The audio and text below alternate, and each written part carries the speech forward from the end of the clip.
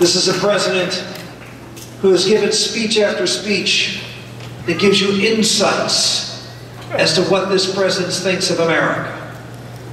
When he went out and campaigned about hope and change, about radical, fundamental reform, he meant it.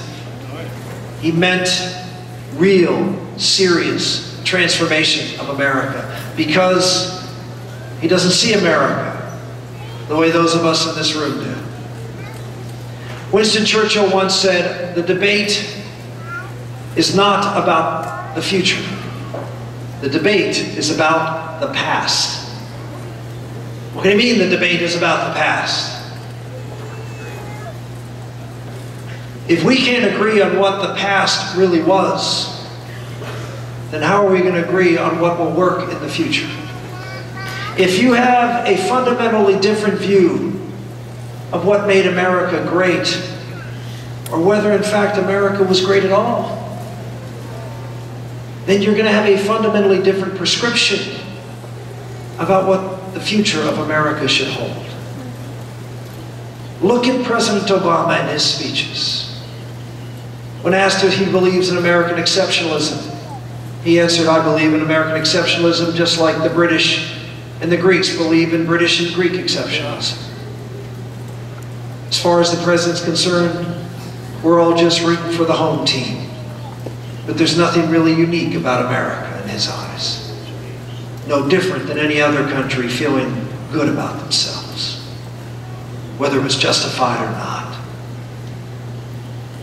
And the president, a year ago this month, responded to a budget that Paul Ryan put forward, which actually cut the budget, reduced entitlement spending, which has exploded over the past 50 years. From less than 10% of the budget to now 60% and growing fast. And when he said, no, we have to put restraints on that spending. We have to get rid of some of these federal programs, the president indignantly got up and made the claim, enlisting all of these programs, these federal programs, and said, America is a better country because of these commitments. I'll go one step further, he read.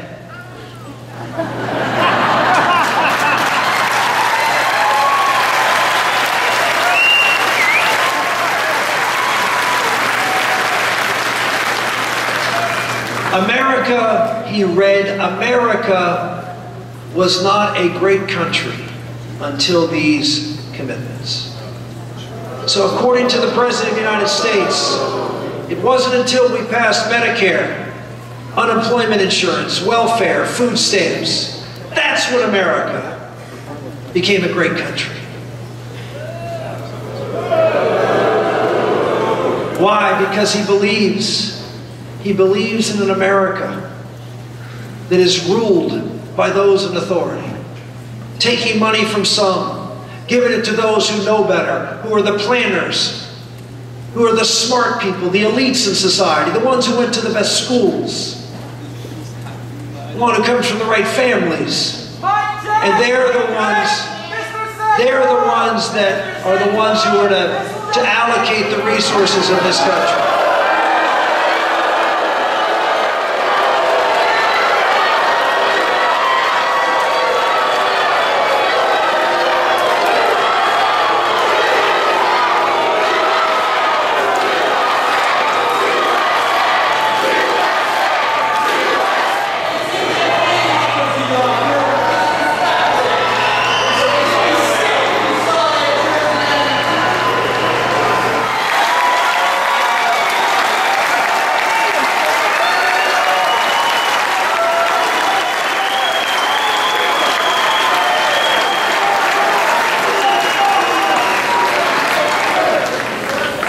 Who will stand for the values that made this country the greatest country in the history of the world.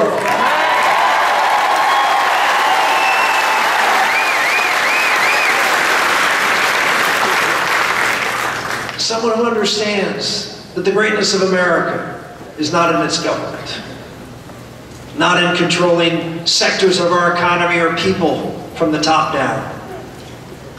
That's what makes us, when we do things like that, it makes us like every other country in the world. Your ancestors, my grandfather, my father, they didn't come to this country because the government gave them benefits.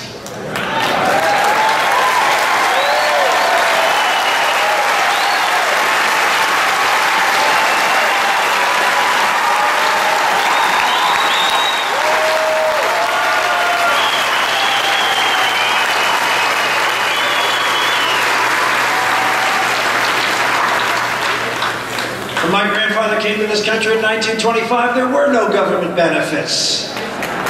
Except one. Freedom. You got it.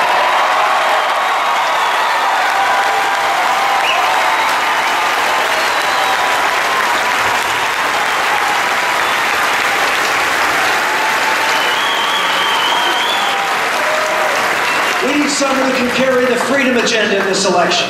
And there's no more affront to freedom on every possible level. Then, of course, the issue that got me into this race that convinced my wife to say, yeah, you need to do this. And that, of course, is Obamacare.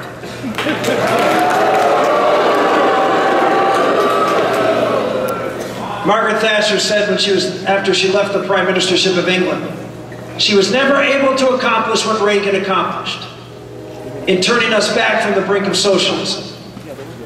She was never able to make that happen in the UK.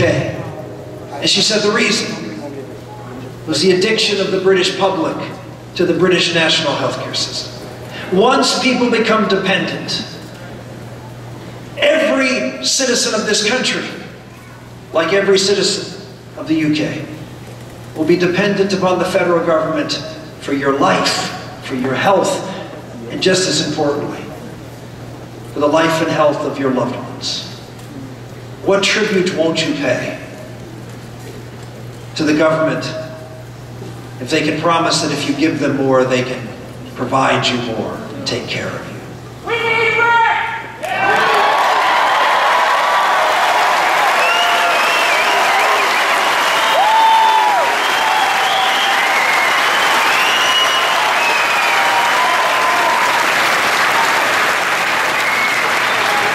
There is, following up on that comment, there is in fact only one person in this race, only one in this race who has never advocated for a government-run healthcare system, never advocated for the federal government to impose its will on you and forcing you to buy a product against your will. Never micromanaging that 1/6 of the economy. President Obama, as you know well, with Obamacare. Governor Romney with Romneycare.